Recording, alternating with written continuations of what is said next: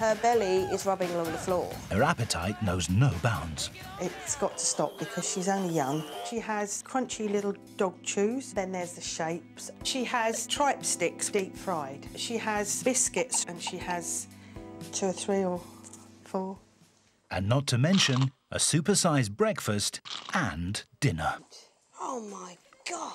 Oh, look, there it's gone. Mum, this is why he's getting fussy at home, you know. It's because of that.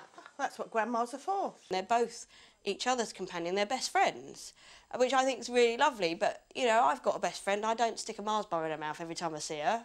Naughty, naughty. I hope you're not feeding that dog scraps. Don't forget we're waiting for some of it, so don't give it all to the dogs. Jen does love Jess. I mean, if I had that sort of love from Jen, I'd be very, very happy. Jess gets to sample the best of Jennifer's culinary skills. She likes cheese. Birthday cake. She does like a little bit of chocolate, but not Belgian chocolate. Roast dinners are a classic. She loves grapes.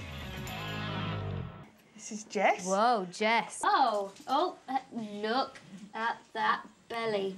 What's Mummy been feeding you? The average weight for this breed of between 9 and 10. And see what she weighs. 19, just over 19. This is crunch time now. We are going to sort this problem out. But Victoria's got an innovative exercise idea that should burn those calories off. Hydrotherapy is a great way for a dog to get in shape. The water supports the body weight, making the joints and muscles less prone to strain and injury, whilst providing a total body workout. 20 weeks ago, Jess weighed 19.9 kilos. What's the verdict, Mark? 15.7. Good girl. Well done, Jess. Brilliant. Look upon this food that I've laid out for you here, because this is the human equivalent of what you feed Jess every week. 21 Jaffa cakes, 7 big chocolate bars, 14 chocolate wafers, 21 glasses of wine. Oh, no, Jess, I'm sorry. Oh, bless her.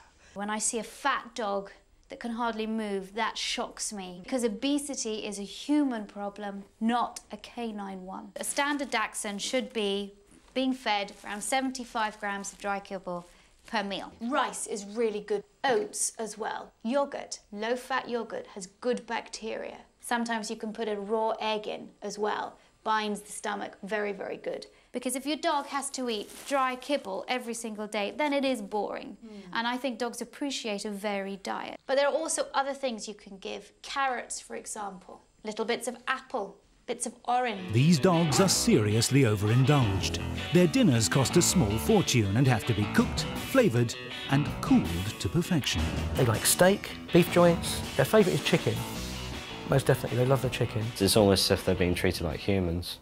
Whilst Mark and Joe get on with the daily 2-hour toil of making the dogs dinner, Victoria has a quiet word with Ben. They pay attention to the dogs because they cause more trouble. I just stay in here and just keep really quiet. I'm effectively invisible. You know, they've been treated more like humans, it seems. I mean, normally dinner's like put on standstill till the dog's dinner's cooked. What do you get to eat? Sometimes it's just ready meals, you know, lasagna out of the packet. What food do they eat then? Tonight they're having roast lamb. They're having carrots and broccoli steamed and some pasta. Are you feeding yourselves as well as you're feeding your dogs? No. No. How much would you say you're spending on your dog's food? That joint there was £17.50. Yeah. That's one meal. The time and effort invested in the dog's 5-star supper means it's ready meals all round for the family. It is outrageous that you spend more time cooking for the dogs than you do for yourselves. So I would like you to cook a meal for yourself first. But the dogs are going to eat dog food. For the first time in years, the family sit down for dinner before the dogs. Does this feel good? Yeah. Yes. Mark and Joe are convinced Toadie and Smarty will turn their noses up at dog food. But the secret is getting some human food in as well and mixing it all around. Okay. Thanks for watching. If you love It's Me or the Dog and want more dog training tips and tricks, visit my official site, positively.com. And if you're interested in learning more about becoming a dog trainer, check out the Victoria Stilwell Academy. Links to both sites are in the description.